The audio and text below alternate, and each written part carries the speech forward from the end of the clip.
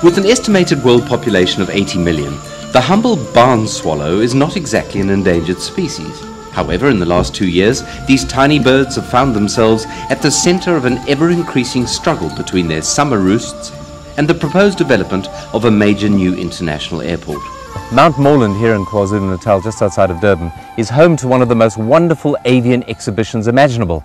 Something like 3 to 4 million barn swallows immigrate from Europe and roost right here in these wetlands.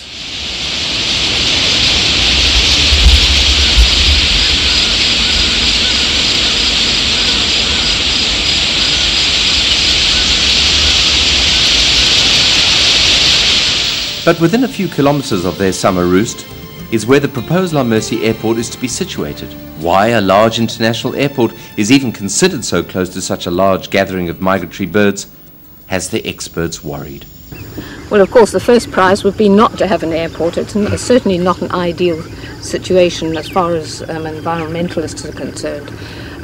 If we have to have it, then we would obviously insist that there was some sort of management plan put in so that everything was done to make sure that they can live alongside with the swallows.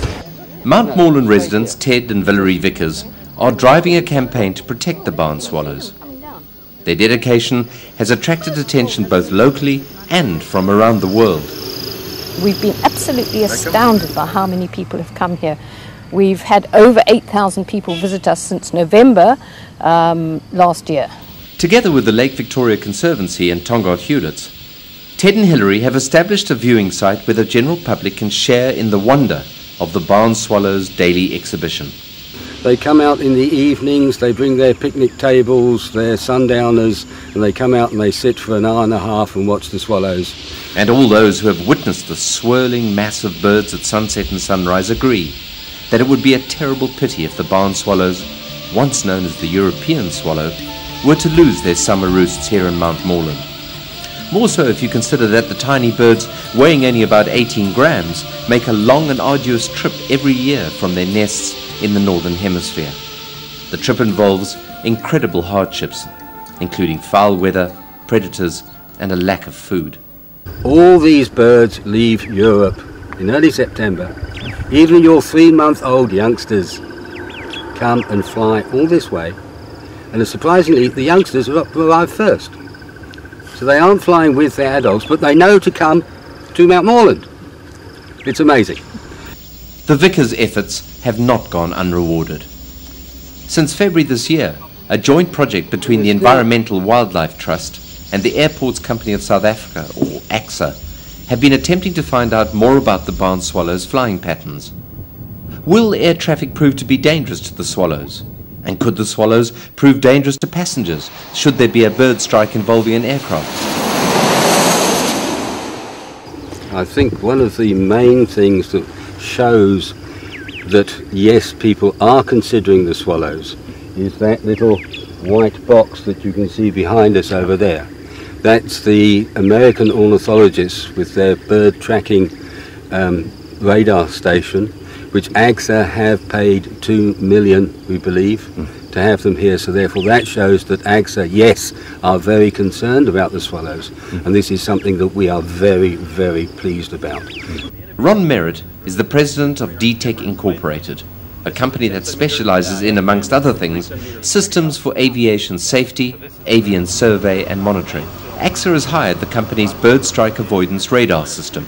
This bird radar is allowing scientists to collect vital information. Actually, you'll find that the radar will show you so much more than you can ever see, even from a microlight or from the ground with your binoculars. If you think you have an idea of how these birds are using the landscape, how high they are and how quickly they move, the radar will show you that.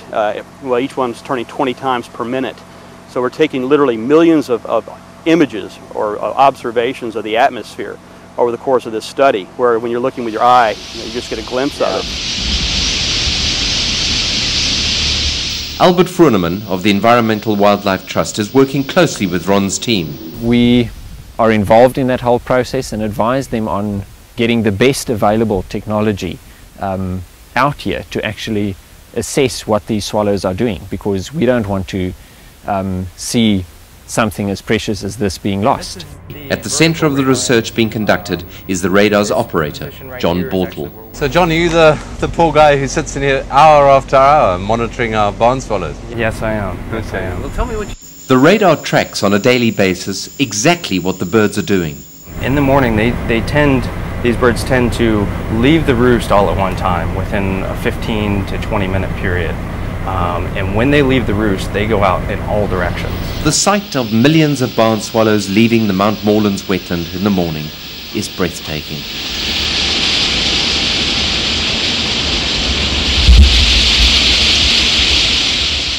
We're going on 5:50 a.m. right now, and now the birds are starting to leave the roost. And they just keep going in all directions. So this is very, very typical of what happens on a daily basis here. The same repeats in the afternoon when they return from feeding. So when you actually see these birds, they have this dynamic swarming behavior right above the roost site and roughly in this area. But as soon as light conditions get low enough, they all drop down. It's absolutely amazing seeing these birds fall out. I mean, they fall out of the sky and go straight to roost. One of their objectives is to find out how long and exactly when the swallows exhibit this type of swarming behavior. Also, we're looking at how high are they going and what potential effect the glide slope for approaching aircraft could be. Not only the birds on the aircraft, but the aircraft on the birds. The fact that ACSA is concerned about the barn swallow is an important development in the fight to save the plucky little bird's summer home. Dion Clutie, head of ACSA Durban, is aware that every move made by his company will be scrutinized. It's a major issue that needs to be dealt with, both in terms of from an environmental perspective, but also from a safety perspective. It is precisely because of this safety perspective that ACSA began working with the Endangered Wildlife Trust in 1999, when they established the Partnership Birdstrike Avoidance Program. Durban International Airport was the first in Africa and the Southern Hemisphere to use dogs to scare birds off airport runways. We have major programs all across the world trying to get birds off of runways and away from runway areas because the security that's provided by the fences, and the lack of predators, birds actually flock to airports. Recently, John was involved in using the radar to monitor the activity of turkey vultures who had taken up roosting on NASA's Space Shuttle launch pad in Florida, USA. Is that 2 years ago they hit a turkey vulture on the way up. So With the shuttle? the shuttle hit a turkey vulture, and it came. They estimate anywhere between a meter to meter and a half of being catastrophic of where this bird impacted the shuttle itself. The International Birdstrike Committee estimates that bird strikes cost the international aviation industry in excess of $1.2 billion on an annual basis as a result of damages and downtime to aircraft. Since 1912, in excess of 200 people have lost their lives as a result of bird strikes on aircraft. Durban was one of the airports, one of the worst airports in the world on bird strikes many years ago. And ever since we've implemented this program at Durban International, we've actually come down and we're probably one of the safest airports in South Africa on bird strikes. There are similar programs running at Cape Town International Airport and Oliver R. Tambo International Airport in Gauteng. We needed an appropriate response, and over time, and this we did in a partnership with the EWT, we were able to up our response. Clearly, birds on airport runways, or rocket launch pads for that matter, pose a high risk to both bird and passenger. But can the two share the same skies over Mount Moreland? It's unlikely they're going to have a serious impact at all, and there's just a number of reasons for that. First, they're very small birds. They're, in terms of their body weight. Lots of them there. But there are lots of them. So, it's mass, but it's also how many you actually encounter at one time. So when you look at risk management, you're actually looking at not only the mass of the birds, but as you said, how they're distributed, how packed they are, and whether or not they occupy the same time and space that an aircraft would. This, at this particular time, I don't see a mass greater than, say, that point there, which is roughly 550 feet. The actual flight path of aircraft that would come over this roost is roughly 720, 750 feet. So a little bit higher, maybe say about right here. that's where aircraft would cross. Groneman is also certain, from the data gathered so far, that a method can be found to allow the barn swallows and the airport to coexist. Again, it is something we would be looking at as an early warning system, to perhaps have a radar in place as part of the operational program of the airport, similar to a weather radar, to warn pilots and aircraft that are flying into the airport of if and when the birds are there, and then to take avoiding measures to, for example, like you would not fly into an airport when there's a heavy rain shower. The idea of coexistence is slowly but surely starting to gain a number of supporters, not least of whom is BirdLife South Africa. At BirdLife, we try to work with developers as opposed to against them, and then we find that the offsets are usually greater if we work in that manner. As the manager of the Conservation Division of BirdLife South Africa, Neil Smith is as aware as anyone as to the international importance of the swallow roost in Mount Moreland. So there's international interest in this? Absolutely. BirdLife International and the RSPB were strongly involved with press releases over in Europe. I had close to 800 emails objecting to the project from Europe. I had a few from Italy, some from Netherlands, and even from India. But the barn swallow issue is only the tip of the iceberg as far as the Mount Moreland wetland is concerned. I think one of the biggest problems with this whole barn swallow issue here in Mount Moreland, in the Lake Victoria Conservancy, is yes, we want to look after the barn swallows and they must somehow coexist with the airport. But perhaps the bigger issue is, how do we look after the wetland, the ecosystem in this area? After all, it's home to 150 bird species and frogs and whatever else. So can this exist at the same time as having an international airport next door?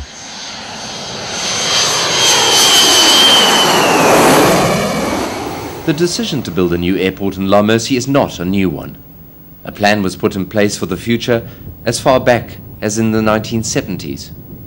Is this airport going to happen? The new airport at La Mercy is going to happen.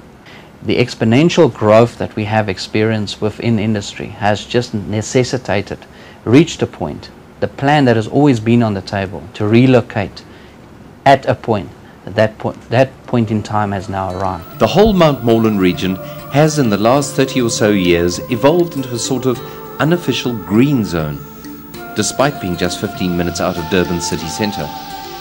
Residents like Hilary and Ted worry that the associated development that will grow up around the airport will suffocate this small patch of paradise. And natural phenomena are quite difficult to get to see these days. Man has done so much destruction. And here you have these tiny, tiny little birds coming in, thousands and thousands of them. The data captured by Bolton and Merritt will be included in an environmental impact study being done by ACSA. But Hilary and Ted warn that the overall impact of new developments on the local environment are not being taken seriously. We've been to all the scoping reports, all the specialist studies, until it's been a hectic 5-6 months, because they're trying to rush this EIA through in about 9 months, whereas normally an EIA takes 2 to 3 years. Dion Clutie says this is not the case. The resources that has been thrown at it, the number of studies, the number of identifying the issues and making sure that all of those issues are researched and understood and engaged upon. I think it has been a very extensive process. It is not concluded as yet. A final date for the completed EIA has been delayed to incorporate the radar findings. And despite the obvious difficulties in combining the interests of both big business and the environment, it does seem that the prime developer ACSA is committed. If you don't mind the pun, the barn swallow issue as it affects Mount Moreland is still up in the air. But I think that it's quite reassuring to know that a company the size of ACSA is taking this issue so seriously. After all, they've spent something like 2 million rand on bringing out radar equipment to investigate the behavior of these birds, to see exactly how they might interact with aeroplanes and airports. And I think the other important issue is that other stakeholders are starting to express concern about looking after the wetland, the roost area, in other words, the greater environmental issue.